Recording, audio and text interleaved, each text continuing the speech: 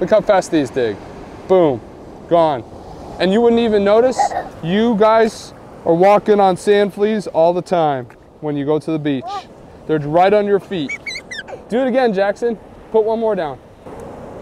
Wow. Wow. All right, so when looking for sand fleas, we are going at night because not only can you get away from the crowds, but you can get out of the heat.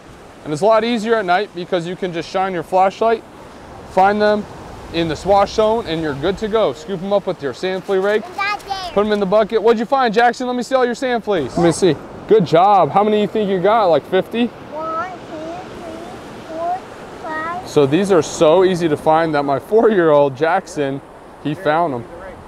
So simple, guys. You just go, wait for the wave to wash over, and then you dig, because they get exposed when the waves washes over. You dig them up with your sand flea rake, which you can find at a local tackle shop. Put them in there. Put them in the bucket. Nice. He is so eager to dig them up with his hands. He is cracking me up. This is his first time sand flea hunting. He's only 4 years old, so this is pretty exciting. Pretty exciting stuff. Meanwhile, Jeremy's over here actually catching sand fleas. Go take him to the water. Nice, so you sift out all the sand. Oh yeah, I already see some. Dude, nice job. Oh, those are good sized ones too. There's some big ones, but there's also some medium sized ones, which are better for baits like pompano and whiting. The bigger sand fleas work better for the drum species. There's a couple of the sand fleas. And you can see they have a, if you can turn one over, Jeremy, and show them the digging claw. So that right there is the digging claw. That's what they use to move the sand, and then their 5 sets of legs move the sand up and out, working like a conveyor belt. And show them the eggs. As you can see those orange eggs right there?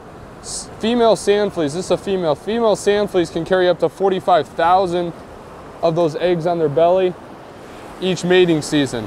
Sand flea eggs can wash around for like 2 to 4 months in the water before they even make their way to shore.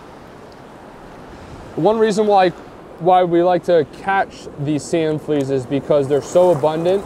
They're a good food resource for pompano, whiting, and drum species. But it's so important that you have a sustainable food source, and that's what sand fleas are. Right here, you can see some sand fleas. We're gonna rake them up. You can go ahead and rake them up whenever you're ready. Oh, there you can kind of see the V's. There we go. Oh, they're jumping out. And you can do this method as well that Jeremy's doing, where he's scooping with his hand and keeping the rake on the downward side towards the ocean so that any of them can't escape, and just keep scooping, scooping, scooping. Then go to the water and sift. And sure enough, look at all those sand fleas. Now this one wasn't as many as I was hoping. Hey, there's a male sand flea. They're not insanely rare, but they are pretty rare to find. You find hundreds, if not thousands, of female sand fleas to what Jeremy's about to pull out of the rake, which is the male sand flea. I get a good shot of him. Yeah, I'll sacrifice my hand. I wonder if they actually pinch. Yeah, they do. Do they? Oh yeah. I've never been pinched by one. Like a ghost crab. That is a male sand flea right there. I don't like that. Pretty cool. All right, let's let him go. About like a ghost shrimp. Pretty cool. That was a male sand flea. We're gonna let him go back into the ocean. There's the sand fleas right there. Whoa! You got him. What were you expecting? Got him.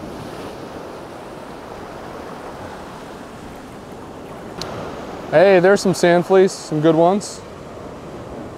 Pick it up, Jackson. Put it in your bucket. I want him to go bye-bye. Okay. This is really a fun thing to do with your kids, guys. If you ever are interested in coming to the beach, maybe you don't even want to fish, just get one of these sand flea rakes. Get into these sand fleas.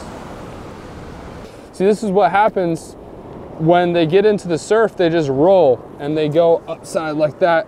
And the pompano and the whiting, when they get dragged out to sea, just pick them off like candy. All right, so what we're doing is we're just walking down the beach at night, heading over to areas where we see little V's in the sand, and then we take a sand flea rake, aluminum sand flea rake, and just rake over the area. We find these little V's or holes and wait for the wave to wash over, scoop them up. You can see them dive bombing over here. Jeremy's fast though. Grab it as many as you can, let the wave come, wash out all the water. And then, Jeremy, let me see what you got. Wow. See, a bunch of sand fleas. That's awesome. Then you just carry a little bucket like Jackson is, and we have some holes in the bucket so that we can rinse them off. You see the crab, Jackson? Little ghost crabs. The kiddos love catching these.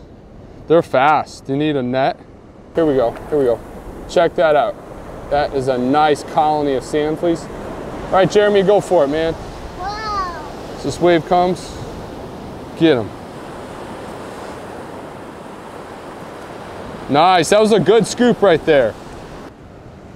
Nice work.